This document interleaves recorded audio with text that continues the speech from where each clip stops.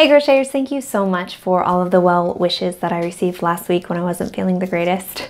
It's kind of funny because I was kind of having muscle pain then, and then, you know, after a good weekend of resting, I felt a lot better, and now I have a cold. Which, you know, when you have a 2-year-old, that just happens, I think, more frequently than maybe happens for other people. So, I've got a cold, but it's not the end of the world. Anyway, I have been just astounded by your guys' overwhelming response to the flamingo pattern giveaway. I'm really excited to announce the 3 winners, so stay tuned.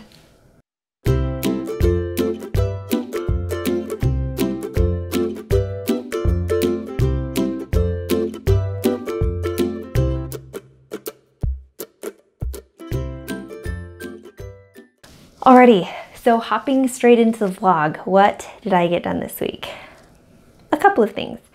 The most exciting, I would say, is I made a pig lovey.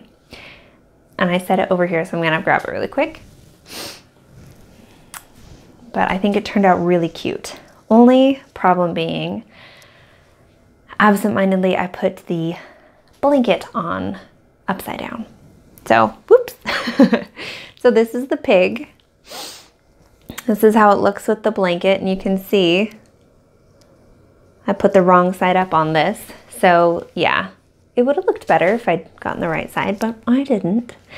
So I got the pig lovey, and then this is what these two look like together. Aren't they so cute? Little pig, they're just, I'm in love with them. So yeah, I'm really happy with how these two turned out. One thought I did have on the lovey, actually it was a thought that someone else gave me. A lady messaged me in Instagram and asked if I had any ideas on like how to maybe make the blanket removable, since they're gonna mostly be made for little kids.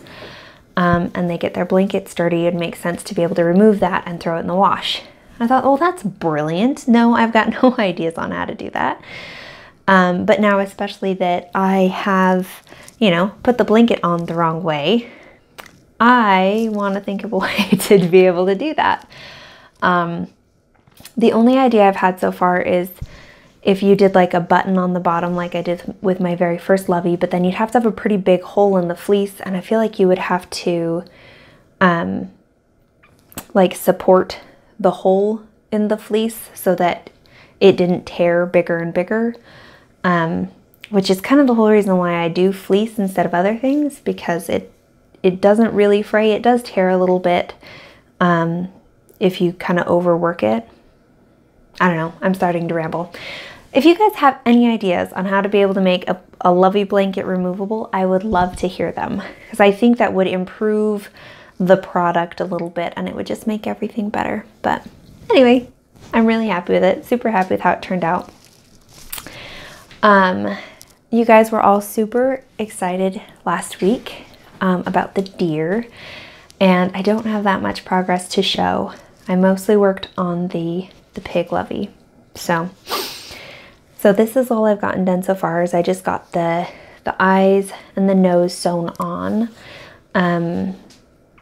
I'm hoping that I will be able to work on it more this weekend, but we'll see.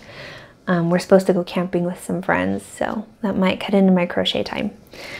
But I am pretty happy with how it's looking so far. I feel like shaping the head just really brings it to life.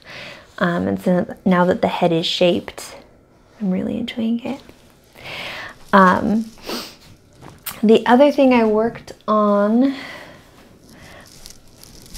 and this is pretty rough at the moment. One of my nieces requested a blue and pink hippo, and so I decided to go with a blue hippo with a pink sweater. And so this is what I've got so far. I have not started stuffing it at all. And I think because I haven't started stuffing it and like started filling it out, I guess width-wise instead of lengthwise, to me it kind of looks more like an alligator at the moment. I know like, because I'm the one who made it, I know that there's enough, I think, rows in here to like really start kind of, when it is stuffed, to make it nice and fluffy in the snout and the head and the body. But where it's unstuffed, it looks like an alligator. But that's not what it's supposed to be. I think it's gonna work. Clearly this is my first time doing this one, rough draft, who knows? But I'm feeling fairly positive about it. Dun, dun, dun, dun, dun.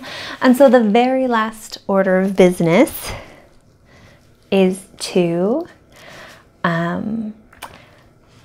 announce who the winners were for the flamingo pattern giveaway. So drum roll. And I did a random number generator for this, and then went through and counted, which was a little bit ridiculous, but I did it randomly so that I wouldn't be biased. So those who won, once again, thank you guys all for commenting, participating. You guys are the greatest. So the very first winner is Sherry Lobato, and I'm gonna write these names probably like right here, just in case I mispronounce them really terribly. Yeah, so those will be right there.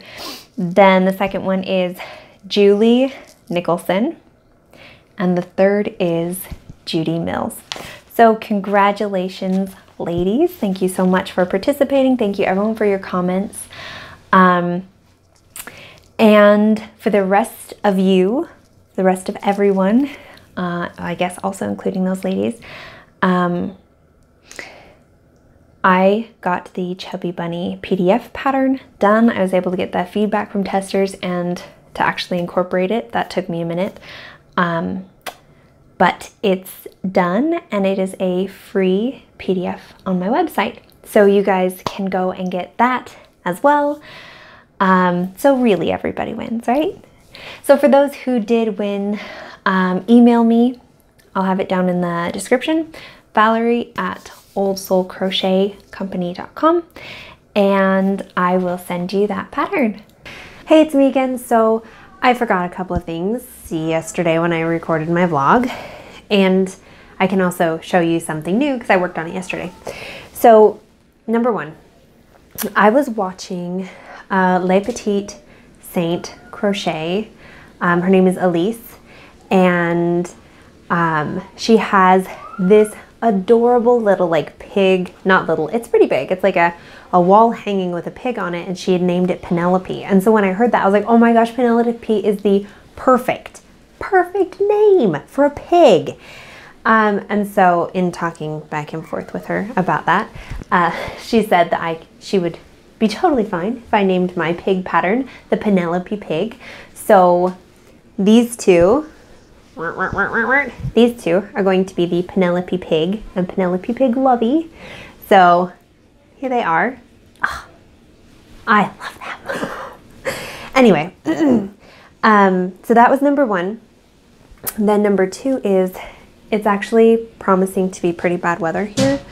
So we didn't go camping last night to today. And so I was able to work on that hippo that I showed you guys. So what happened, we went to our friend's house to play D&D, and you know, I bring my crocheting with me, and like a goofball, I did not bring enough stuffing, and that's really what I needed to do, is I needed to stuff and finish the hippo, but I brought enough to stuff the head.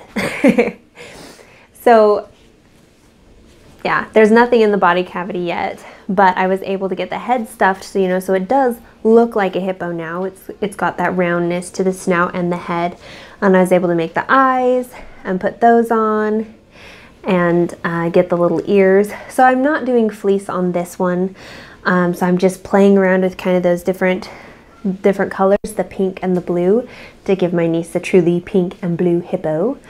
So that's where this is. I think it's coming along pretty well. I'm excited to see how this one finishes out. I still might be tearing out these last couple rows because I'm really just not sure how they're shaping up. But we'll see. There'll definitely be some more progress on this one next week. And I'm curious, just throwing this out there. This is the first animal I've tried to like make clothes on. I think it's kind of cute. I personally prefer working with fleece for kind of that fabric look rather than making like sweaters or clothes on animals.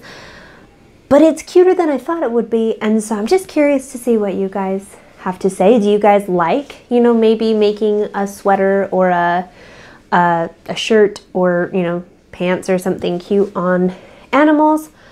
Or do you just want something traditional? Because I was thinking, you know, if I make this hippo again, I'll probably just do it one solid color and I'll try and work fleece in. The ears are so small, I'm not sure if I could work fleece into that, but I don't know, that's just kind of where my mind is on this project, so I'd love to know what you guys think on that. So that's going to be it for me now, officially, this week. There will be more progress to show on the pig. I'm planning to get it sent out to testers today, actually, at least to say, this is available if you want to test, let me know, and then I'll randomly select who gets to test on Monday. So we'll kind of have the weekend to have people respond to that. So anyway, things are moving forward, going well. Yeah, I'm excited to see what this next week brings. I will talk to you soon. Bye.